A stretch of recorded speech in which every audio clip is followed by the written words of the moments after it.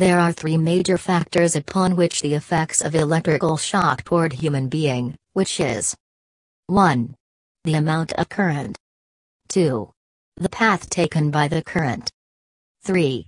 The duration of the shock. So how much current does it take to kill a human being? The answer is very little. A current of as little as 10 milliamperes flow through our heart for 3 seconds would be enough to kill us. Different amounts of amperage affect the human body in different ways. Let's see how our human body will react on electrical shock at various amperage levels. Less than 1 milliampere. Not noticeable.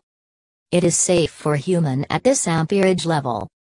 Our human body has an inherent high resistance to electric current, which means without sufficient voltage a dangerous amount of current cannot flow through our body. Rule of thumb, voltage more than 50 V is sufficient to drive a potentially lethal current. More than 1 milliampere. Sometimes human does not feel any electrical shock at 1 milliampere. But occasionally a tingling sensation may be felt when this amount of current flow through our body.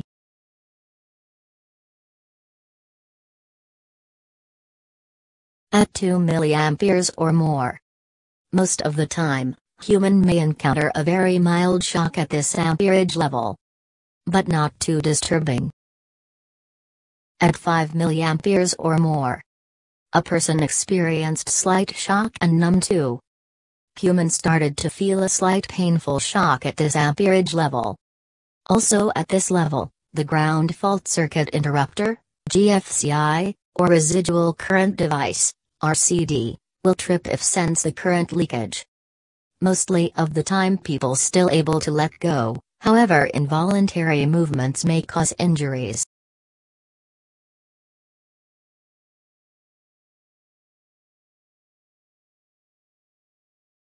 At 10 milliamperes or more is the level where a person hard to release the shock.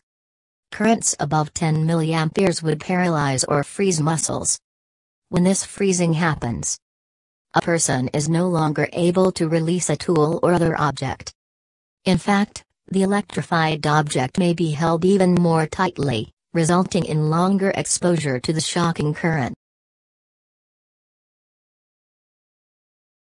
At 20 milliamperes or more, a person to experienced serious shock, including a painful jolt and loss of muscle control. The victim might not able let go of wire or another source of shock.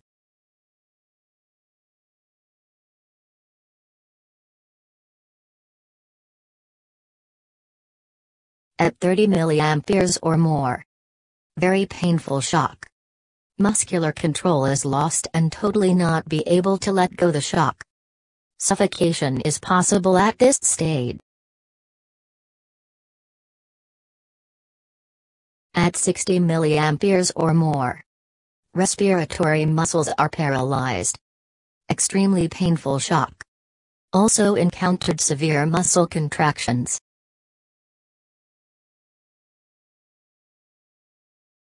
At 90 milliamperes or more, will cause uneven heartbeats, rhythm and paused.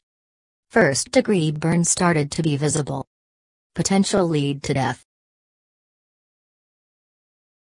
At 100 milliamperes or more, human's heartbeat will stop. It would lead to 2-degree burn to human body and high possibility of death. Survival rate after this level amperage of shock would be around 50%.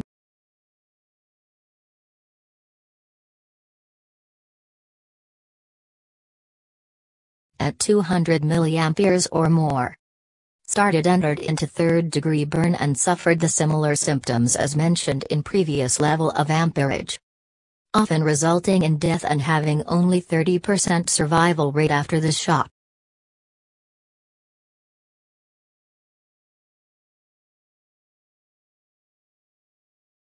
300 milliamperes or more, nerves damage may occur and third-degree burn would be very visible.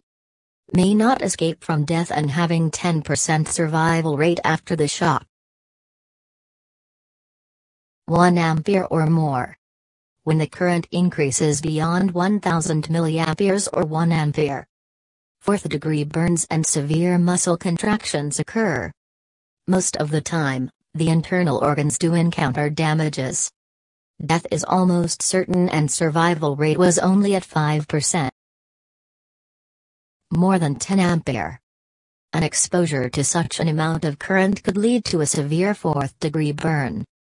And dreadful internal burns can be seen. Cardiac arrest does happen. Death is certain and survival rate was less than 1%. A standard household circuit that supplies to our power socket outlets carries 15 or 20 amperes. Let's study the consumption of common household appliances to clearly visualize the amounts ampere involved. And also gives you an idea of just how much danger there is in our home wiring system that we have always take for granted. Power consumption of doorbell was around 1 to 2 watt, which draws about 2 milliamperes.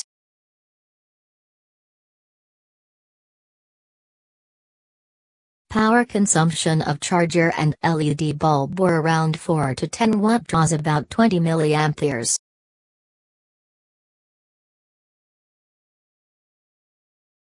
Power consumption of electric shaver was around 15 to 16 watt, draws about 90 milliamperes.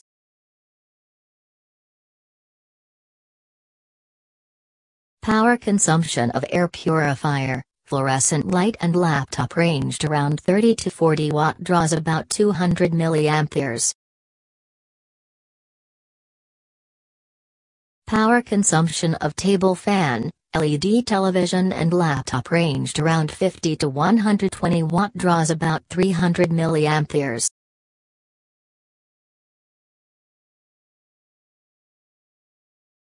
Power consumption of slow cooker, fridge, electric kettle, water dispenser, bread toaster and air conditioner ranged around 150 to 1300 watt, draws current up to 1000 milliamperes.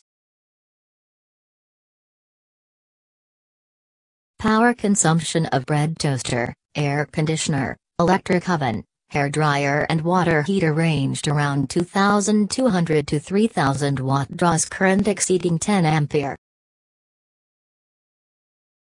Most of us don't think too much about what goes on in the walls and wires of our home. We just plug in the electrical appliances and trust that everything is good to go. But after this video, I believe that you are aware of the potential electrical hazards lies within the electrical appliances we use daily. Next time when you plug in the appliances, please ensure it is in tip-top condition and safe for use.